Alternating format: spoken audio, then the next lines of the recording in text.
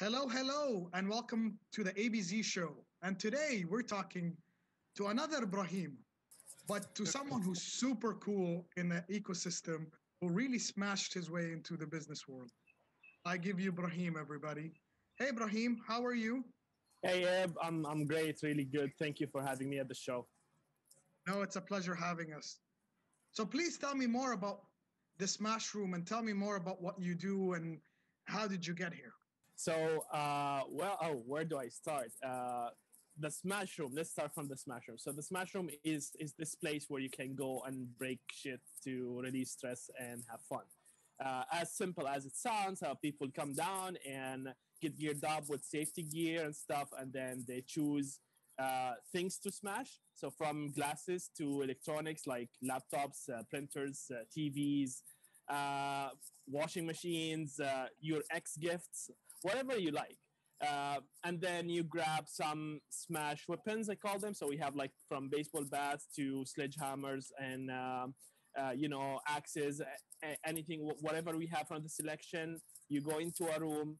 There is a safety briefing inside before you get into and start being your true self. So to me, it's not just about breaking things. It's a way of self expression. In a way, it's different. We've all been, raised up in an environment where it tells you what are the things that you should do and what are the things that you should not do. And breaking things is obviously one of the things that we were not allowed to do when we were kids. And here's this place where it tells you, you know what, actually be as wild as you can, break as much as you can, be crazy, yell, scream, shout, curse inside the room, because whatever happens inside the Smash Room stays inside it. Wow. I'm just curious, how did you really fall into this idea? It's just something that is really out there, and it's something that definitely would be a good release for everybody. So I want to Sure. hear your creative thought behind that. Sure. So this really takes me back to my, I would say, roots in entrepreneurship and how I get started. And it was I've never been always that entrepreneur. There are some people who tell you, I was an entrepreneur since I was 5 years old. I started selling lemonades on the streets. No, I wasn't that person. I was an employee for I would say the majority of my professional life. I went to school, then I went to engineering to study mechanical engineering. I had some sort of a choice, but obviously my family wanted the title of their son being an engineer. But I get to choose mechanical engineering because I liked cars, and I thought if I studied mechanical engineering, I would study something about cars. Unfortunately, that was just a myth. There was only one elective subject in the whole 5 year study. I studied in Jordan, by the way, and graduated, got a temporary job for like 3 months in Jordan with Toyota, and then got an offer to move to the UAE. Obviously, I took it. And that's back in 20, I would say 2010, which makes me remember how long I've been here already. It's just over 10 years, and just time flies. And why I mentioned this, because since then I joined Ford, and then from like a blue collar job, and then moved to corporate life. And in corporate, I spent more than 5 years. I climbed the corporate ladder, as they say, from someone who's like a newbie to all the way to a senior country manager. Just before, when I thought everything is perfect, looks fine, I drive a brand new car every year, and benefits and stuff, and I get to sit with general managers around the region, and owners of car dealerships. It's family businesses, so it's really some really great exposure, and of course came with its benefit in terms of like money, compensation, all that kind of stuff. And I was still young. I mean, I'm still young too, but at that time, I thought I'm the youngest country manager in the whole history of the company. And by the way, it's an international company, so it was something cool. Only one day I walk in the office, and my manager, the sales director, calls me and just fires me on the spot. It's like, Ibrahim, go, and the HR will handle the rest of the situation. I've never, even in my darkest, wildest thoughts I would ever thought about leaving the company that way, because I've been this guy who's being consistently promoted every year. So it didn't make sense. Whatever the reason that, the reason they fired me for, I thought that was the end of the world at that point. Only to see that no, it's not yet. Had to deal with divorce after a month from being fired. So I find myself in a position where I have no job, with lots of liabilities, because we live here, we get sucked up in the lifestyle, we love the lifestyle. It's easy to get into debt regardless of how much money you earn, and then you have to maintain this lifestyle. Sure. But then your main source of income is cut. And then you need also to think about visa. You need to think about all these kind of things. Add salt to the wound, deal with a divorce after 5 years of marriage. Actually, it was my decision, just to be clear. So at that point, I thought getting fired was possibly the lowest point in my life. Looking at it today, I think it's one of the best blessings that I've ever received. And I think it was that crossroads that made me realize that the corporate world, the job world, is not anymore for me. The universe wanted to test me right away. So 3 months after being, jobless, and I'm just discovering what I want to do. I've always wanted to say, like, I start a business or something, but I didn't know what to do, what to start a business in. I've never had an experience. I always had like some small side hustles, like a souk before Amazon, a souk store, selling a few stuff, a few things here and there, teaching English to some people, whatever it is, but then not a proper business. The universe sent me a bigger company in the same field, with a bigger offer, better salary, better job title, and say, here you go, take it. And I thought, you know what, I decided to go into the entrepreneurship field, and I want to be an entrepreneur, and I want to start my own business. If I take this, I'm going back inside the same loop, and I want to burn the bridges behind me. And that's when I would say the courage came, and I said, like, you know what, I'm turning this offer down, and I'm not gonna regret that. And until today, I'm so proud of myself. At some point you think about the decisions that you make and how proud you are of it. I'm so proud that I didn't take it, despite the people around you were saying, you're crazy, like you're insane, you're out of your mind, because like this is nice money, this is nice. This is the best company. Everyone is dreaming to join that company. It's the biggest manufacturer in the world. But yeah, looking at it today, was possibly one of the best decisions I've ever made. So how the Smash Room came in? I went to London to attend Tony Robbins' Unleash the Power Within. And as part of his 5-day or 6-day seminar, he gets everybody to walk on fire. Burning coal. I'm not kidding. So it's no joke. It's actual fire. There is actually a video on YouTube of Oprah Winfrey doing the exact same thing. 10,000 people in London from about 70 different nationalities. Amazing energy, amazing immersive experience that would possibly change anyone's life. And that was a turning point for me.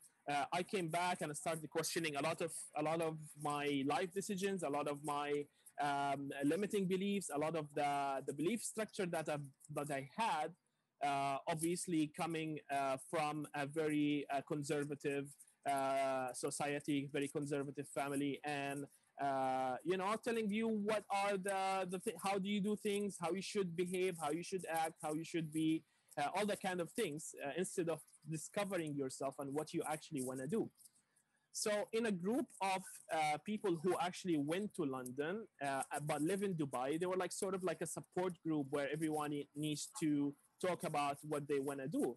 And I was in that period where I want to start a business. I'm not sure what is it. I met Hiba, who's now my co-founder at the Smash Room and one of my best friends.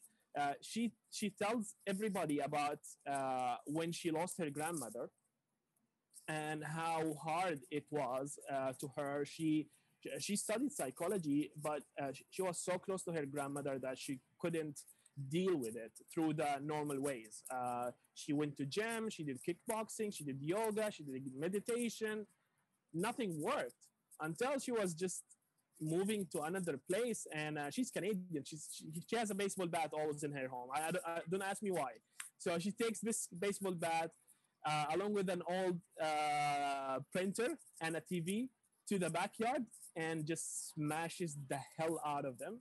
Something felt like, got off her chest. And I said, who? Wait a second. First of all, I need this. I need this more than anybody else at this point. And this can be a great business idea in Dubai. Obviously, being in that mindset at that time and seeing, how hard it is to deal with this situation, I thought I'm not the only one who would be dealing with this situation in Dubai. A lot of people lose their jobs. A lot of people lose, loved ones. A lot of people go through tough time all the time. So they need a release. And that's when we start. I mean, I would say, the roots of the idea. It took us maybe a year to materialize on that after. In between, I started a business, my own business in the cars industry, failed miserably. Until then, after a year from talking about the concept, doing a research, looking at different similar places around the world that Smash Room born. Exactly on the 18th of March 2018, that's when we opened. And speaking of that, in 10 days, we'll be celebrating our 3rd anniversary. Nice. So your story is like very inspiring, especially when I talk to a lot of entrepreneurs and founders. There's always something that fuels them, but also people who've talked to me before. I always especially society in the Middle East, we have this huge cloud on top of our heads called failure, and nobody wants to know or wants to talk about failure, or even wants to experience that failure aspect. When I talk to at least a lot of them, I tell them, okay, imagine what is your worst case scenario, or what I call the rock bottom situation. I've personally been there a couple of times in my life, and I think because I've done very edgy, sometimes decisions, or very aggressive decisions.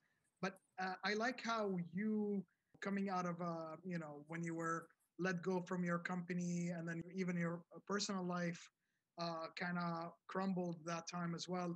And then you fueling yourself to get up and go again and start something. And then one good thing led to another. Obviously, you got a job offer, but you said, you know what? I've already experienced my rock bottom.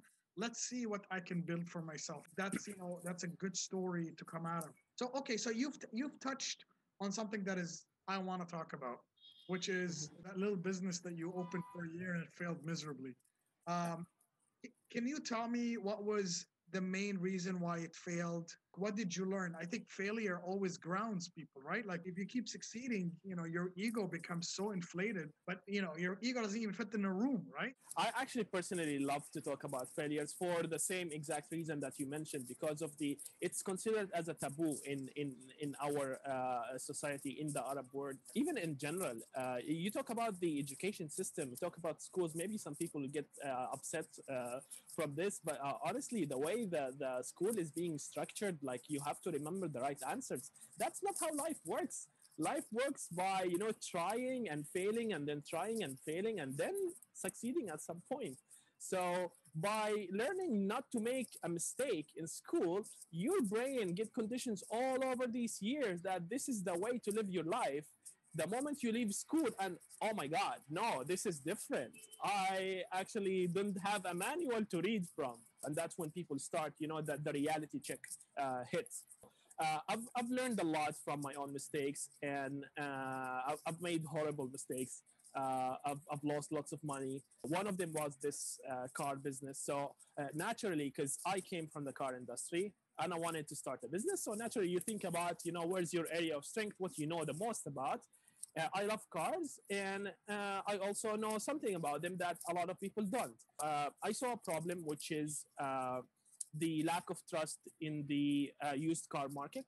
So I wanted to sell used cars that are with certain quality, certain specifications, like for example, GCC specs, no accident, almost a brand new car, but like a slightly used brand new car, let's say, with a consistent quality mark that people know dealing with this business, means I don't have to worry about buying a used car anymore. But the plan was to actually create a platform to sell those, to list those only good used cars on these platforms for other dealers or people to sell, and people also the normal people to find these cars and buy them.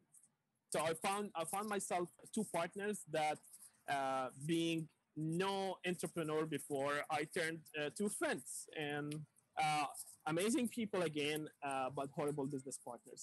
So those friends were ex-colleagues too. They happened to be working with the same company I used to work for. You guys know yourself. I love you so much, but we're talking about business here. So they kept their day jobs. I had to build everything from scratch. We didn't talk about co-founder agreements. We didn't talk about the details. We didn't write anything. We didn't define responsibilities. All of these naive mistakes that people first take on their first startup, and possibly more if they don't learn from the same mistake. So yeah, hard work, but then I realized, you know what, and at that point I started actually working with a business coach, an Australian guy who lives now in the UK. He started opening my mind to what, the mistakes that I didn't see in, because like I was like, okay, we're making money. The business was actually making money. We were profitable. We were making money on every single car.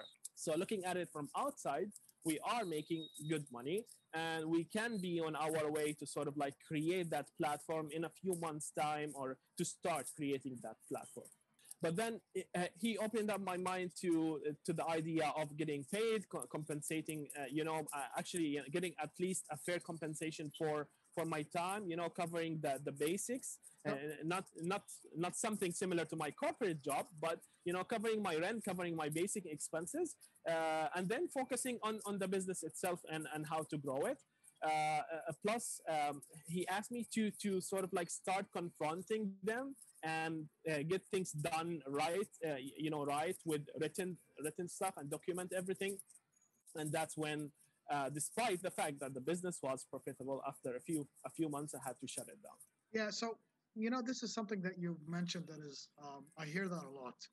And I think one of the lessons I've personally learned is um, I want to go to business with people I can stand to travel with, but not as close as a friend, Mm-hmm. because boundaries need to be set.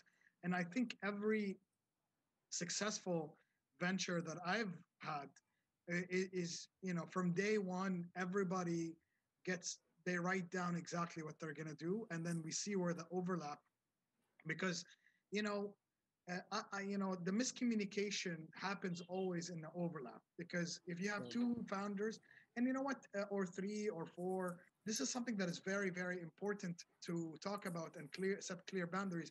There's so much to do when starting a business, that two people cannot do the same thing over and over, separately, because it's just time wasted, and everybody does things their own way. So there needs to be a bit of trust, and sadly, a lot of family businesses and a lot of businesses that are based on friendship, you know, you cannot separate your relationship between what you have personally and then what you have for work, Yeah. unless you've known the person for years and years and years.